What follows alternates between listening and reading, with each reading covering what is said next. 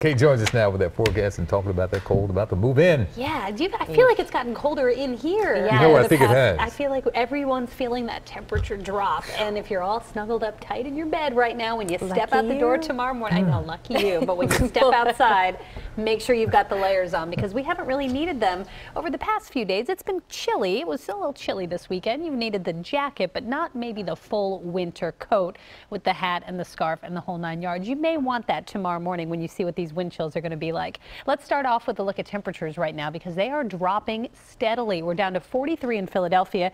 At this time last night, it was like 55 degrees, so a huge drop already, but it's only going to get worse. Tonight is the transition night. The real cold, the coldest night of the season is actually tomorrow night with a clear sky and a little less wind than we have tonight. 38 degrees right now in Reading. It's 29 in Mount Pocono. It's 40 in Allentown, and you can see even colder just to the north and west where some of that cold has had a little more time to settle in this evening. It's 31 in Buffalo, 30 in Pittsburgh, and 34 right now in State College. Winds have picked up the pace. A few gusts to the 20-25 mile an hour range. Right now, sustained winds out of the north-northwest at about 12 miles an hour in Philadelphia, 9 miles per hour in Reading, and that's making it feel 6 or 7 degrees colder already than the thermometer tells you. So as the front clears, skies will clear. The winds really pick up as we get into the day tomorrow. Winds could gust to 30 miles an hour at times throughout the day. Still a few scattered showers here and there, mainly across South Jersey. Most of this is moving out.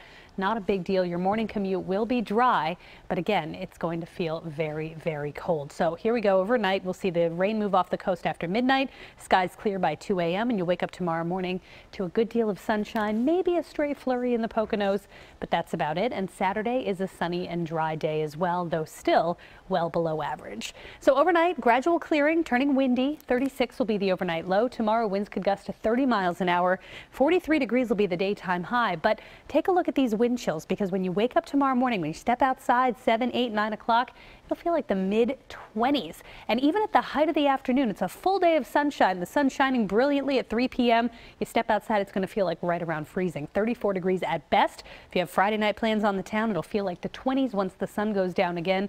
So bundle up, and temperatures drop quite a bit tomorrow night. The average low for Saturday morning is 41. We're going to start Saturday at 27 degrees, by far the coldest night of the season so far, tomorrow night into Saturday morning.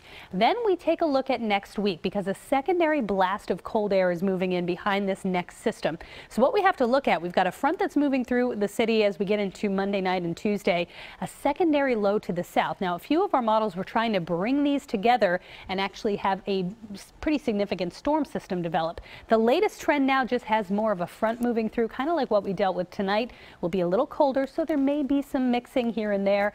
However, it looks like the best chance now will be north and west. We still have to watch those two lows. If they come together next week, we could see a better chance for snow. But as of now, the trends are to keep the system a little weaker, which means a less chance to see any extensive wintry precipitation.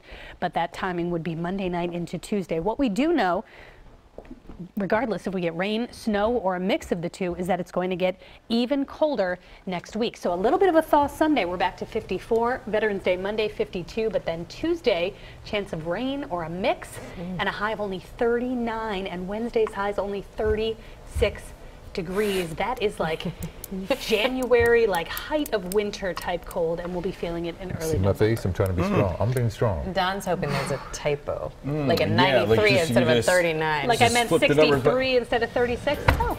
Nice try. Now you're picking up what I'm putting down. That's what I meant. Yes.